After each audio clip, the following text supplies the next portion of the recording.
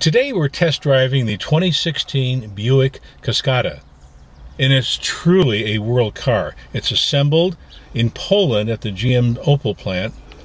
The transmission comes from Mexico, and the engine, of all places, from Hungary. So it is a world car. And it's Buick's first convertible in 25 years, so that's a remarkable thing in itself too. It's called a casual cruiser, and I gotta tell you, it's more fun with the top down. So let's do that.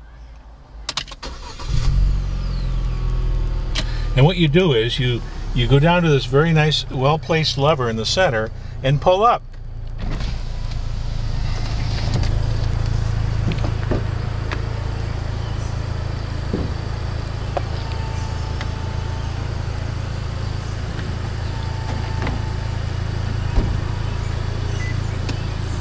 What happens is, within 17 seconds, and it speeds up to 31 miles an hour, the top goes down and we're ready to go cruising on Woodward. Let's go!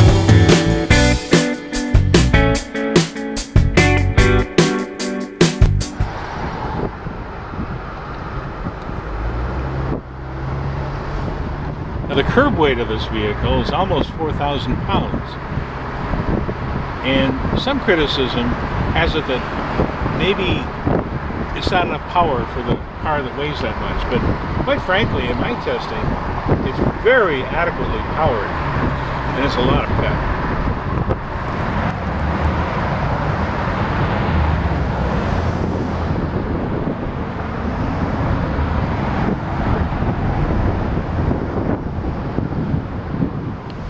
You know, the seats are very comfortable up front here. Two very comfortable seats, a little tighter in the back. But with a power seat assist, it's easy to get in and out of the back seats. It's a great little feature they have. I think the other thing that I wanted to point out to you is the fact that the center console is very impressive, but way too many buttons. Next time I'd like to see a little bigger screen up front. Maybe in the next model they need to make that larger.